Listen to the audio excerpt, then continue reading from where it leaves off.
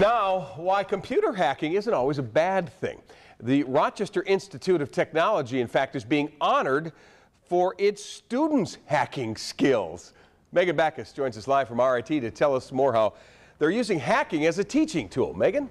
That's right, Kevin. A vending machine at RIT made PC Magazine's list of top 10 greatest hacks of all time. It came in third behind a video game called Space War. And get this, NASA's hack to bring Apollo 13 back to Earth safely. We got a look at this machine this afternoon.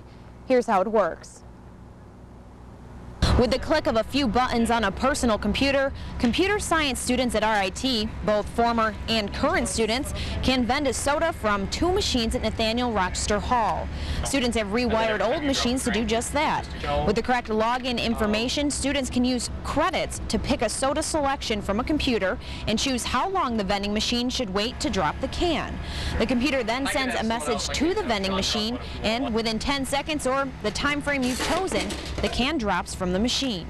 RIT students have been hacking into vending machines for educational purposes since the early 90s. Kind of pushing the limits and pushing the boundaries of what things are made to do. We like to invent and explore here, and it's just kind of a proof to that's what we do here. And of course, after the can drops, you have to walk to the machine to get your Coke or drink of choice.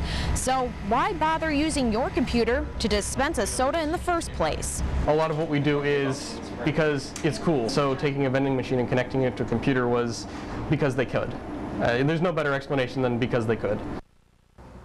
As long as a student has a login ID, they can access the vending machine from any computer anywhere in the world. Now, I asked the students if they're afraid somebody else might hack into their vending machine system, and they said they're not too worried. The system is pretty secure, but they said if someone does hack into the system, they want to meet the person who's smart enough to do it. Reporting at RIT, Megan Backus, News 8. That is a great story. Thanks, Megan.